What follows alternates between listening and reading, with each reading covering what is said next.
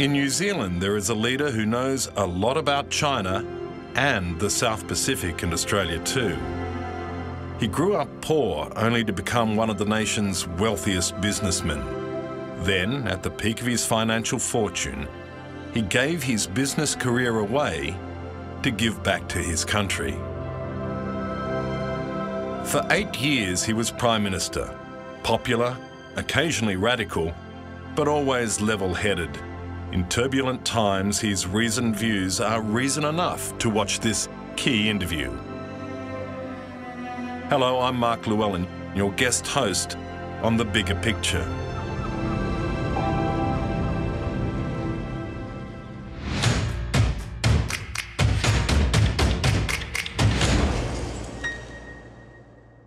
Sir John Key, welcome to The Bigger Picture. Thanks very much. Great to be here.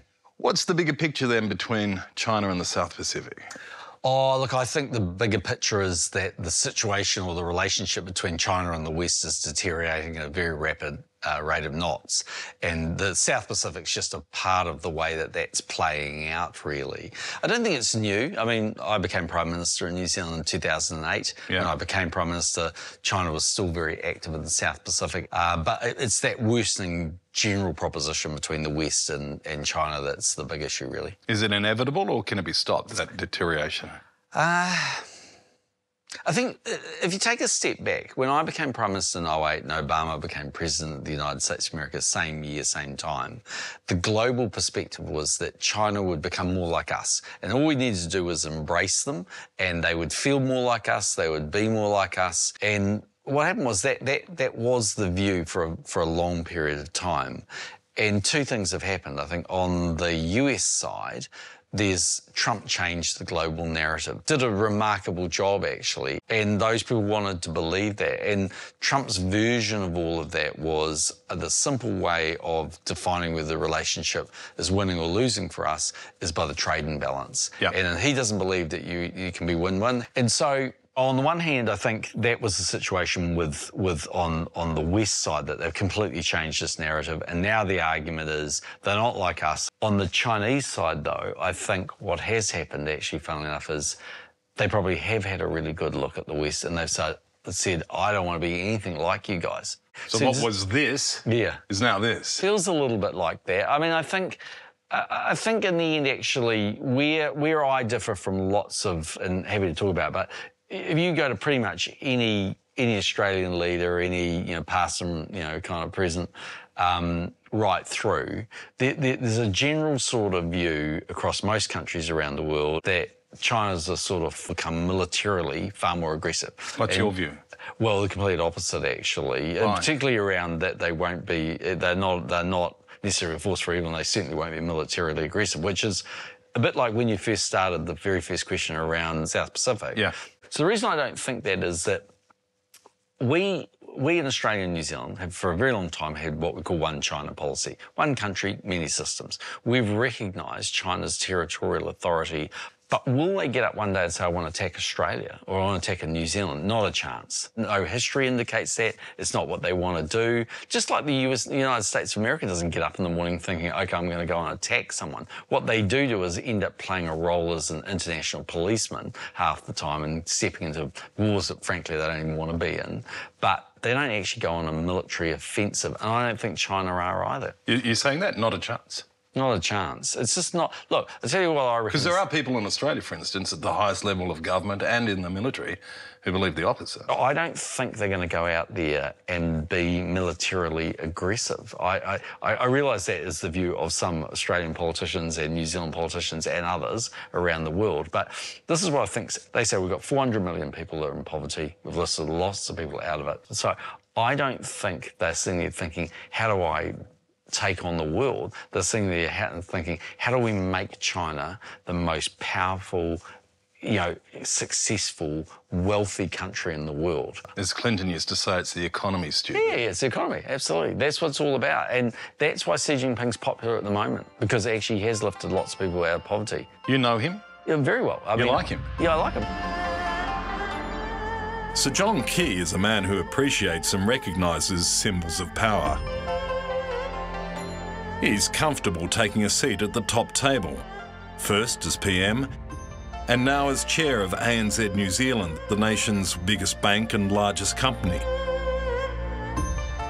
But the chair, or chairs, he values most, came out of a surprising friendship between Xi and Xi. So these are two chairs and a table that Xi Jinping bought out in the 747 when he came to New Zealand for a trip, flew them out. He was very proud of them, so he showed them to me up front. A gift for you? A gift for me. And the replica Ming chairs made out of wood that apparently of itself is very, very old. Shows that you must have been good friends. Yeah, well, there's two of them, so you can come back for a drink. The two leaders met on multiple occasions, both in New Zealand and in China. So I went 7 times when I was Prime Minister. He came to New Zealand when he was Vice President and President. I like him. Look, he doesn't speak English. His wife does, Madam Dings. She speaks English very well. Like, I met Putin on a few occasions. He claims he doesn't speak English either, and I'll probably eat this armchair if he doesn't. We had some great nights. We had a night together at Government House in New Zealand, and he brought the Maotai along, and we had lots of discussions, obviously through translators. And I mean, I think I've got a bit of it. I mean, I'm not saying I'm a world expert. I've just had time with him, but I reckon I've got a sense of what he's trying to do. So why do they do that? Because we live in a multilateral world where sometimes you need votes and support. Is it a case, though, just the way you're putting it, that it's you either have to pick the US or China? Is there no in-between here? That's where the world's going, I think. And that's a real problem for everyone. So you want an in-between? Well, you do really, because, OK, if you take Australia, it's clearly decided the answer to that question is the United States. And actually, Australia's been moving a bit away from New Zealand, and I totally understand. I get that. And I think from our point of view, we have traditional allies, and they are clearly Australia, the United States, the United Kingdom and Canada. We sound like them, we look like them, we feel like them, we culturally are them, slightly different accents, but we're about the same. So, look, ultimately, if we had to choose, I think blind Freddie can probably work out what side we would choose. But would we want to? I mean, wouldn't we want to be, as a little trading nation at the bottom of the world, be able to have relationships with lots of different countries, access to lots of markets around the world? You know what's interesting here, though? In the way of the world, what was once conventional wisdom is now seen as heresy. Yeah, I know. What was perceived as being common sense is now seen almost as you're a heretic. Yeah, no, Do you see that? Do you see that maybe your views have gone from being conventional to being on the outlying? Yeah, but take Australia, for instance, though. I mean, Australia is a lucky country, you can walk down the street and, drop your car keys and, oil or gas or, copper or iron ore or something come out of the hole. You just land from the ground, It's an interesting Kiwi perspective. It's a lucky country. Well, maybe you've got to be in Western Australia to do that. But anyway, you're still there. I mean, the point being, OK, look at BHP, Rio, fantastic Aussie companies, massive exporters.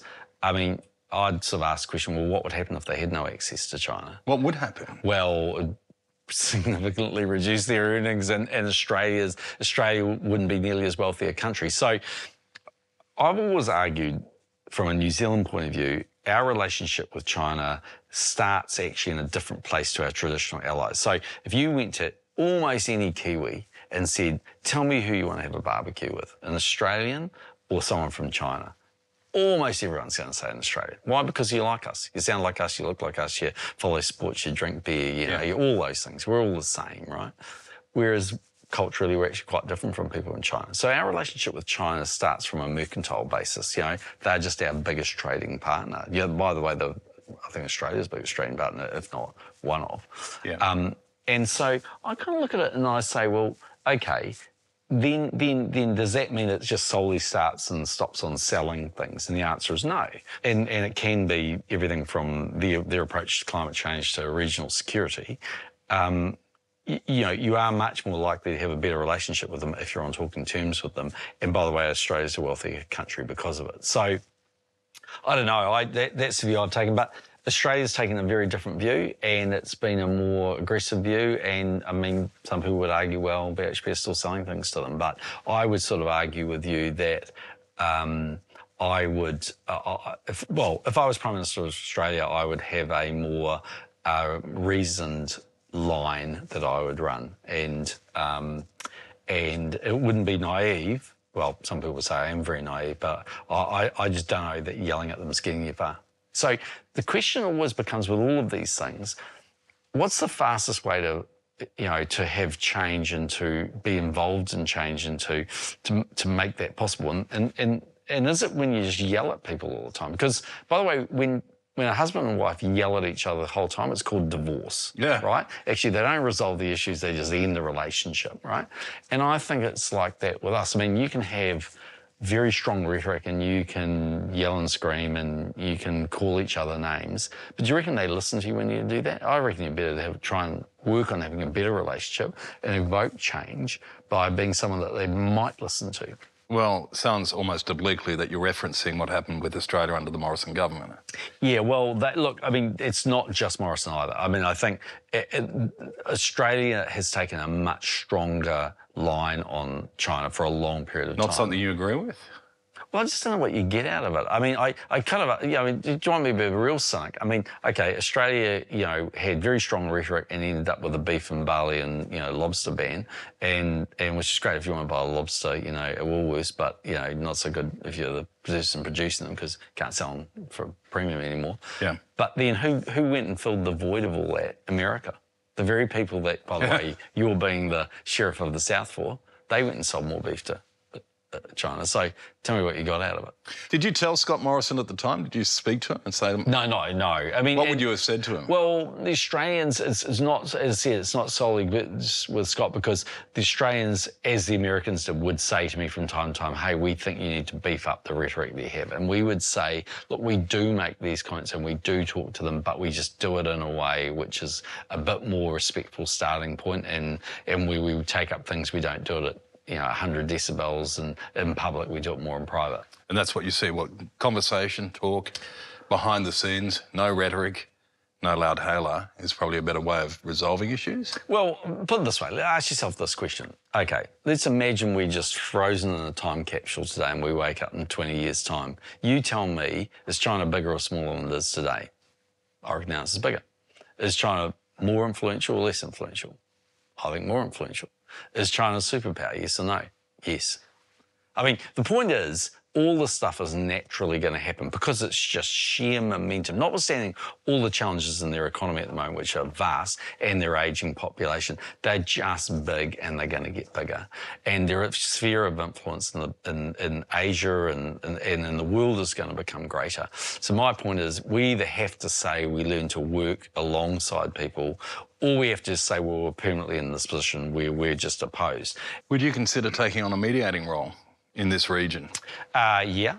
How would you play that if you did? Well, I mean, the first thing is you have to build up some level of relationship. So it strikes me, and I might be wrong, but I think I'm right, that being in the US recently, there always used to be, forget about what you see on TV and you see, the president of a country and the prime minister or whatever, and they're either shaking hands, although it's not going so well, or whatever, that's one thing that you see. But at every layer beneath that, there's always been relationships. So the United States has had many sort of backdoors and positions it's able to communicate messages with lots of countries, China being one of them, and Australia's had the same. I think the relationship is broken down to a level where those relationships are far more tenuous and not at all deep, and so each side doesn't understand each other very well now. Right, it becomes more polarised. I think I think they'll be more polarised. I think they become more sceptical. I think the whole thing has become more fractured. Well, and it's on both sides. You created clearly a good relationship with President Xi to the point that you became friends. Yeah. Friendship in diplomacy is an unusual thing. Yeah. Why did that happen? Exposure, I think, and trust. I mean... So you look back at your relationship and you look forward at what's happening now. Is it with despair, or do you still have some optimism that things can change? Oh, a tiny amount of it's despair. Well, give me your best case scenario. Oh, look, I think the best case scenario is the temperature eventually comes out of things a wee bit. And what ends up happening is both sides say, OK, well, we have to cohabitate in a world which, we want to be, peaceful and better and successful and more coordinated on global multilateral, issues. And we start getting back to a point where we're trying to identify the things we can agree on, hopefully there's some of those, and we do a bit better job on working on things that we can't agree on. All I try and do is say, here's another perspective. I'm just saying everywhere, in everything in the world, you see some things that aren't great. But maybe there's some naivety in 08. Maybe there was. But is everything as bad as what they say in 2022? I mean, like, surely to goodness, I mean, I just don't think that the Trump version of things is right. And I think that because you have a trade imbalance doesn't mean that you lose and they win. We have a trade imbalance with lots of countries, and we have a trade surplus with lots of countries. We're not winning because we have a trade surplus with China. We just happen to have a bigger consumer market for what we produce. So, OK, we can go and try and say, well, cut China out of the supply chain. But maybe another argument is to say, can we just have a slightly better relationship on both sides and actually accept, there's just some things they do really well. And they're going to be a massive consumer because they are nowhere near, I mean, notwithstanding their ageing population, nowhere near finished getting much wealthier on both a per capita basis and nominal basis. Seems like you need to ride in on the white horse and knock some heads together. Yeah, as my wife says to me sometimes, there's nothing so former as a former Prime Minister.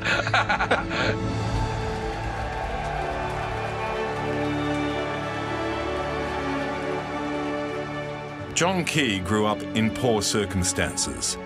His dad died when he was 8, and he and his 2 sisters were raised by his mum, Ruth.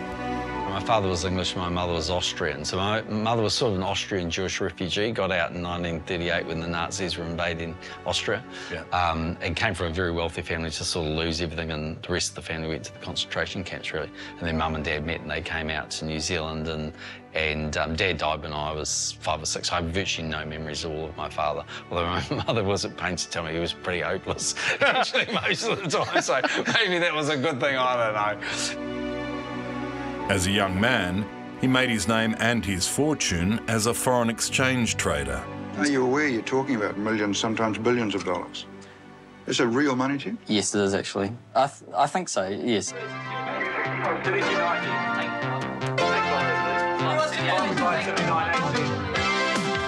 It was the late 80s, when greed was good and risk brought reward. Big salaries, fancy cars, and long hours. Hello, Dave. John was smart and driven, prepared to work night and day. Today is probably a little bit more volatile than normally, but certainly, there's a lot of days like this. It just worked for me, and I was.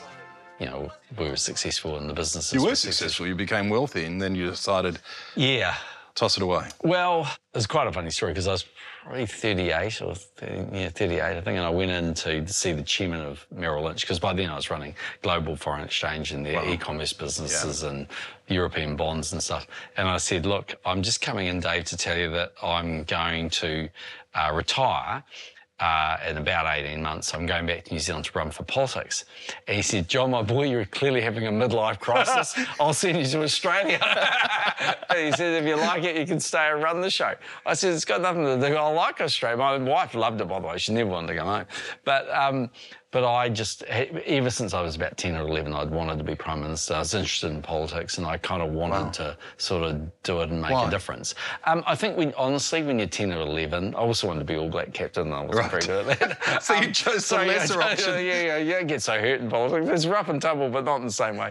No, look, I think when you're 10 or 11, your motivations are different. But by the time I got to that age, I genuinely thought, and it's a bit of an arrogant thing to say, I genuinely thought I could make a difference. I thought I could leave New Zealand in better shape than I found it. I think that's the test of a good Prime Minister. Do you do that? And look, a lot of what we did when I was Prime Minister, a lot of it was around, the global financial crisis, the Christchurch earthquakes, a million other sort of things. But actually the biggest thing I used to worry about or think a lot about was, can I leave New Zealand a more confident, ambitious nation? And, if I was to look across the ditch and say, what am I jealous of Australia? The lucky country, by the way, where if a shark doesn't get you, a snake or a crocodile or something else will, or whatever. The thing I'm jealous of is Australia really is I reckon, a really confident country. Now, I know some people say, well, that's not always true, but I mean, it's the way you want to win at sport, and it's the way you just want to win, I think. And I think New Zealand's this fantastically blessed country. Yeah, it's smaller and it's kind of like the size of a state of Australia, but the reality is I wanted New Zealand to be this more internationally connected, more globally confident and assertive. It's why I wanted to change the flag. I didn't really give a monkeys about the flag, but our current flag means nothing, and a flag with a silver fern on it means New Zealand. Yes. And that was really what it was all about. It was about evolving the country. And so, yeah, by the time I got to the point I could do it and could afford to do it, because I was in a luxurious position to be pretty well off by that stage. Yes. I could make that choice that I wasn't going to earn any money for, 15 years or so. I decided I didn't want to die wondering, I wanted to do it. And I never will die wondering, and I'm really glad I did it. It's a great position to be in. I mean, you wanted to take the country to the point where you could say, once we're warriors. Yeah. Yeah. People will say to me, tell me one piece of wisdom or something, I don't know, whatever. And I just go, look, my mother used to say, you get out of life what you put into it. And you can have a million excuses of why something's wrong, why someone's wronged you, why, I don't know, why, your luck's run out. But eventually you kind of create your own luck. And I think in places like Australia and New Zealand, if you really want to be successful, you will be. Because the opportunities are there. They really are. For most people, it's very, very few people that couldn't really get there if they want to. It doesn't mean it's going to be easy, and it doesn't mean everyone's going to be, Gina Reinhart wealthy. Yeah. But it does mean that you can have a real opportunity, I think. Well, John Keane, thank you very much. Thanks very much.